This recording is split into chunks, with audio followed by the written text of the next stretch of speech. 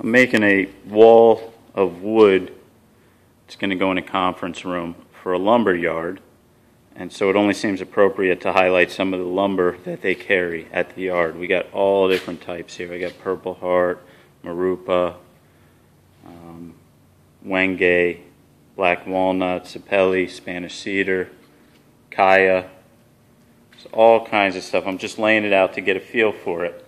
But so I'm resawing a lot of this stuff, some of it down to an 1/8 inch, some to a 1/4, and I'm just going to glue it all to the wall. So pretty easy. But I got an assortment that I've been chopping up, and then I am resawing everything on the bandsaw, which cuts pretty nice. I have this little feather board. It's magnetic. You turn it and it holds your piece tight up against your fence. Well, anytime I got a different thickness, I got to adjust this thing. And so that was kind of bugging me. So I stopped working tonight and I made an upgraded feather board. And this way I could send any thickness through. And I could also adjust the fence and not have to worry about the featherboard so much. I mean, it's within range. But I could basically send anything through there from 1/4 inch material up to 2.5 inches thick. And it will accommodate it without me having to move it around. So all I did was put this little, I had some nylon washers so it pivots real good.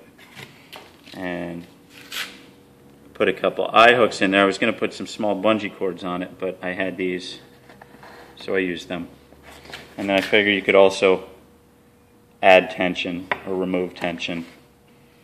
And since the fulcrum is all the way over here, it really puts a lot of pressure on it, which is cool. And it still actually slides really nice through there. You know, when I grab a piece, I could send it through and it just keeps it nice and tight, and also it stops it from coming backwards, which on the bandsaw isn't too much of a concern, but it's in there. So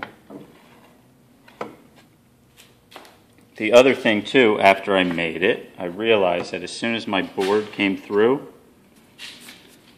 it slammed closed again and it was knocking my fence out, which we couldn't have. And so I added one more thing. I added a little stop block and I put some little bumpers on there. And that way, let me pull this wood out, that way when it's closed,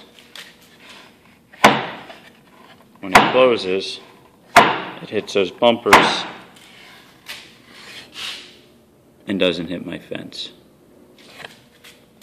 I saw some jig like this, I don't know, 12 years ago in some book I had working with routers, maybe was the one of them.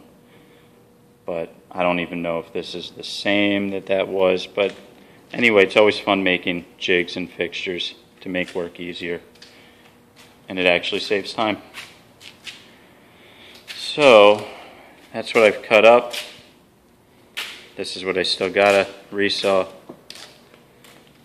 Got a little longer to go tonight. Hope you enjoyed it.